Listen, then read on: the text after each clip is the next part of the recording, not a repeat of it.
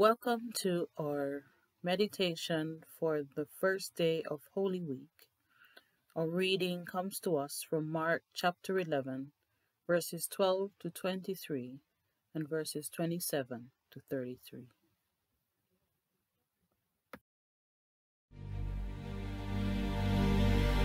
Now the next day, as they went out from Bethany, he was hungry. After noticing in the distance a fig tree with leaves, he went to see if he could find any fruit on it. When he came to it, he found nothing but leaves, for it was not the season for figs. He said to it, "May no one ever eat fruit from you again." And his disciples heard it. Then they came to Jerusalem. Jesus entered the temple area and began to drive out those who were selling and buying in the temple courts. He turned over the tables of money changers and the chairs of those selling doves, and he would not permit anyone to carry merchandise through the temple courts. Then he began to teach them and said, "Is it not written, 'My house will be called a house of prayer for all nations'? But you have turned it into a den of robbers." The chief priests and the experts in the law heard it, and they considered how they could assassinate him, for they feared him, because the whole crowd was amazed by his teaching. When evening came, Jesus and his disciples went out of the city. In the morning, as they passed by, they saw the fig tree withered from the roots. Peter remembered and said to him, "Rabbi, look! The fig tree you cursed has withered." Jesus said to them, "Have faith in God. I tell you the truth. If someone says to this mountain, 'Be lifted up and thrown into the sea,' and does not doubt in his heart, but believes that what he says will happen, it will be done for him." They came again to Jerusalem.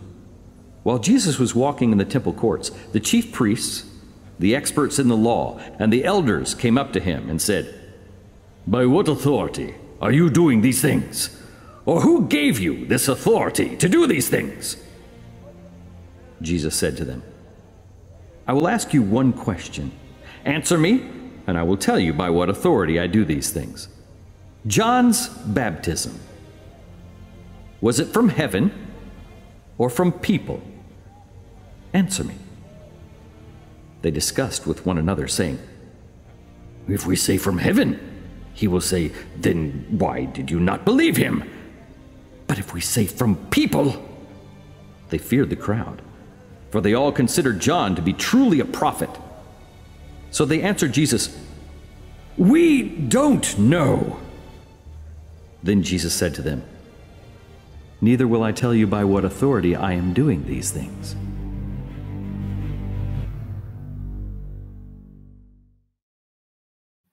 Here are the questions for reflection.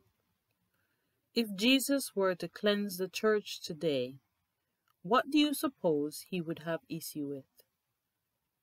What do these stories tell you about what really angers Jesus? The fig tree incident? The activity in the temple? What do these events tell you about Jesus? What do these stories tell you about pretending?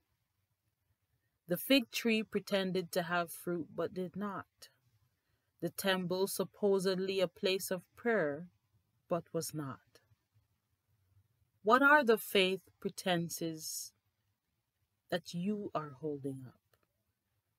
Pretending to know, pretending that you engage in, pretending that you give, pretending that you believe. Whatever the pretenses are, I think it is clear from both incidents that there is no pretense with Jesus. Jeremiah 17 verse 10 says, "I, the Lord, search the heart and examine the mind, to reward each person according to their conduct, according to what their deeds deserve." So if there is no pretense and no need to pretend, because Jesus will know and knows who we are, because Jesus searches our heart and examines our minds, why not just be open, truthful, and sincere.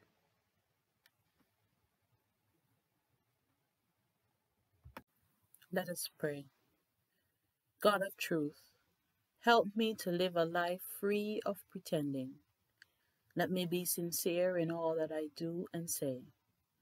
Help me to not be hypocritical, presenting as one person but someone different on the inside. Help me to live authentically with others and worship you in spirit and in truth. Amen.